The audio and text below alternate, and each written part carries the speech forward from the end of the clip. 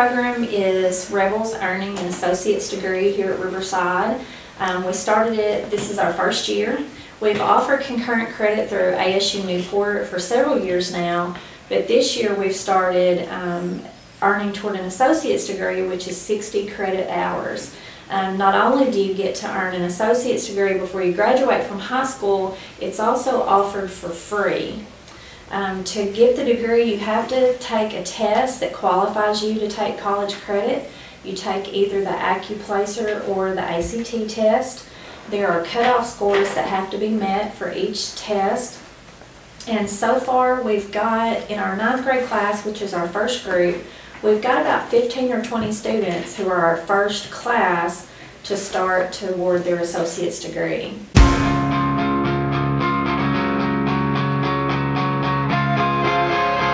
No minimum GPA requirement is set right now. The only requirement is that you take the test and make a certain score. On the ACT, you have to have a 19 in reading to take most of the courses. To take the English and literature courses, you have to have a 19 in reading and a 19 in English on the ACT. And to take our college algebra course, you have to have a 19 in reading and a 19 in math on the ACT.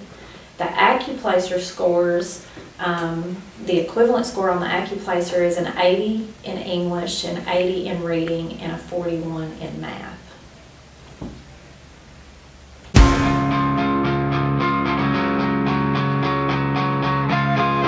Huge cost saver.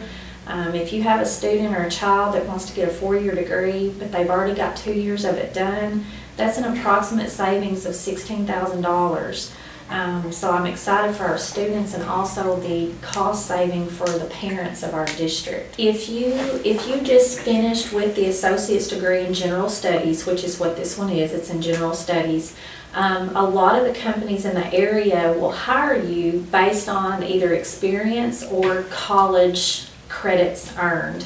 And so if you go directly from high school into the workforce, you can probably expect to be hired more quickly than someone that's coming directly out of high school with just a high school diploma, and you can probably expect to earn more.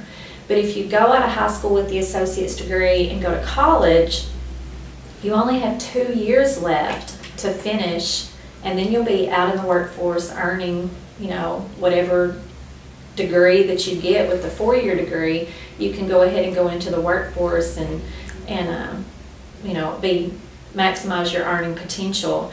We're really excited for this program and the opportunities that provide you as students, and we would love to have students from other districts come here and participate in this.